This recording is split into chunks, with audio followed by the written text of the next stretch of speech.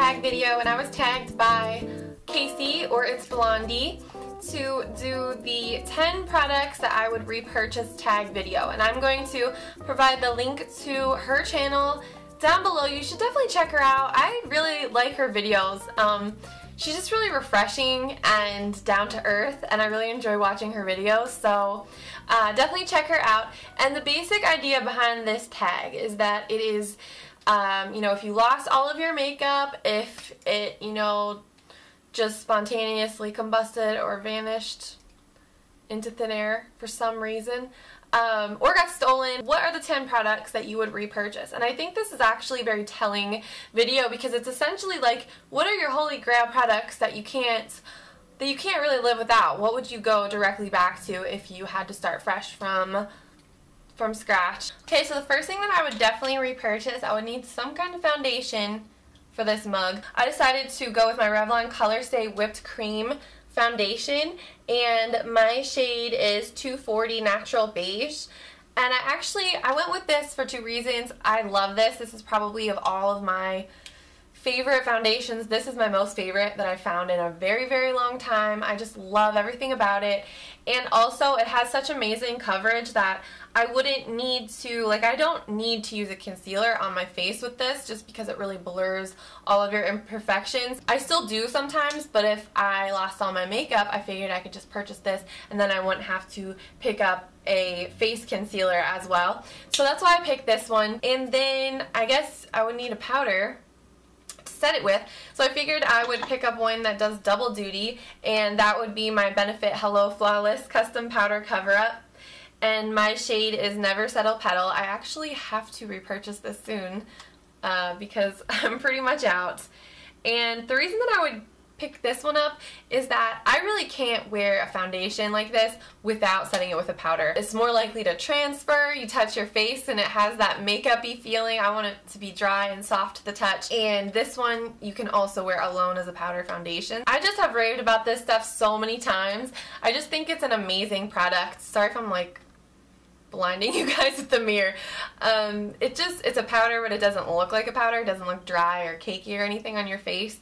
It's really unbelievable stuff. I love it. So I'll definitely go with this one.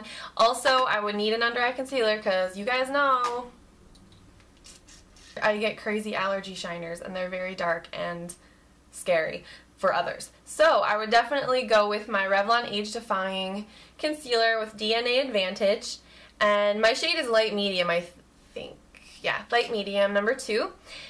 I love this. I think that I would be able to go without an under eye brightener for those dark circles with this, because it's just, it really conceals everything so well. It's super, super creamy, and it's very, very pigmented, so it totally just covers everything.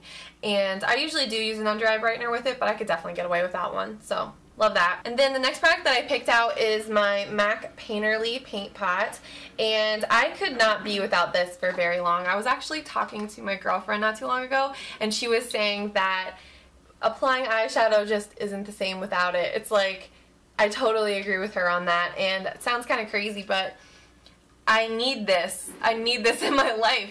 It provides a nice base for your eyeshadows. It evens out your lid. You can wear it just by itself without any eyeshadows, and it just makes you, I don't know, it pulls your look together a little bit more. And at first I thought, oh, I would need an eyeshadow primer, but I don't have super oily lids, so I think that I could get away with just using this without a primer underneath. I don't know. I haven't been without this in like 3 years. So, just saying. I would definitely get this. The next thing is something to fill in my eyebrows with. I look super strange without eyebrows filled in. I have very light brows, as many of you know if you've seen any of my foundation routines. Literally picture me rolling like this. I look like an alien without my brows filled in, and I would probably just head to Target and purchase an e.l.f. eyebrow kit. This one is in medium, and I do like this shade on me. It's just one of these double-sided eyebrow kits. This is a tinted wax and then a lighter setting powder, and they do come with a double-sided brush, so I could use that as well. I think I've lost mine, but this is really nice. I think this is like $1, maybe $1 or $3, so it's a very inexpensive way to fill in your brows, and I like the product. And then, let's see what else. Eyebrows. Oh, eyeshadow. So I was watching a lot of these tag videos before I went to film it, which I usually do just to see kind of how other people, their thoughts on the tag video. And so many people were picking out their Naked palette from Urban Decay. Honestly, I don't think that would be the first thing that if I could only get 10 things to start off, I don't think that would be the first one that I would run out to get, just because it's fairly expensive, and I would just go for a shadow that I could wear every day regardless of the season or day or night or whatever. For me, this is like my all-time go-to eyeshadow. This is Tempting by MAC, and I love this so much. It is a golden brown with hints of bronze, and it has a really nice shimmer to it. The great thing about this is that it creates a shadow in your crease area, and it's a nice shimmery, like I said, golden brown color on your lid. So it kind of looks like you're wearing more eyeshadows than you really are if you apply it in a certain way. So I really like this color. I don't feel like this gets talked about all that much, but it's such a great color. There's a little swatch of it for you. So that's definitely probably the first one that I would run out and get. Then I would definitely need an eyeliner. I don't wear liquid liner every single day. You see me wearing it a lot in videos, but I would probably just go for a pencil eyeliner. This is the L'Oreal Carbon Black Extra Intense Liquid Pencil Eyeliner, and it broke. Okay, so mine just broke, but if you could see it, you would see that it is a very, very intense, inky jet black color. It's amazing. It transfers super easily, so there's never any tugging. It's really creamy formula, and you can wear it in your waterline or on, along your lash line on your lid. This is an amazing eyeliner, and I would definitely recommend anybody give this one a try. It's really awesome. And then I would need a blush, so I would probably go with my NYX Mocha Blush, and I'm just completely 100% obsessed with this. I love it, and I think it's an amazing color. This would look beautiful on so many different skin tones, by the way, if you're curious. It's a really nice coral, like a deep peach color, and I would definitely get this one because I think it would go with the biggest range of eye looks. You could wear it with a smoky eye or just a natural eye, any kind of lip color. I'm wearing it today with this bright fuchsia lipstick, so I think it works with a lot of different things.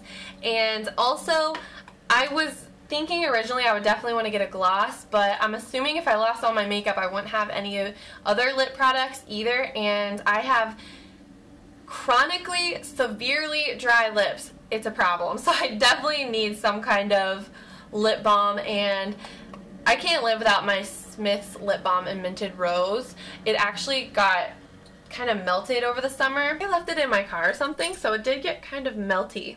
As you can see, it's a little lopsided, but I would definitely go with this one because it is super conditioning. I would say as conditioning and healing as Blistex or Carmex or something like that, and it also has that hint of color too, which definitely does show up on your lips, so it kind of acts as a lip balm and a little bit as a gloss as well, like a very sheer gloss. So I love this stuff. I found it at Sephora. And then I would definitely need a mascara just because I have very light lashes. And you guys might be a little surprised by the one that I chose. I've been raving about my Maybelline 1x1 for a few months and using it non-stop. And I also love my Tarte Lights Camera Lashes, but that's a little pricey. So just initially, I think that I would go get this Covergirl Lashblast Volume. And I recently went back to it, and I'm really loving it. And just in this moment today, right now, if I had to go get 10 products, it would probably just be this, because I'm really loving the very black color. It's just so dark, and I like the wand. It's just a nice, it's a nice departure from the very toothy wand that the Maybelline 1x1 has. So it's just a really great mascara. It is what I'm wearing today on my lashes. So those are the 10 products that I would repurchase. If, forbid, I lost all my makeup, what would we do? What would we do if that happened? Cry. So anyway, I'm not going to tag anybody specific, but I'm just going to tag all of you guys watching, so you can film it if you want to. And always feel free to post a video response if you like. So thanks so much for watching, and I will see you guys very soon in my next video. Bye.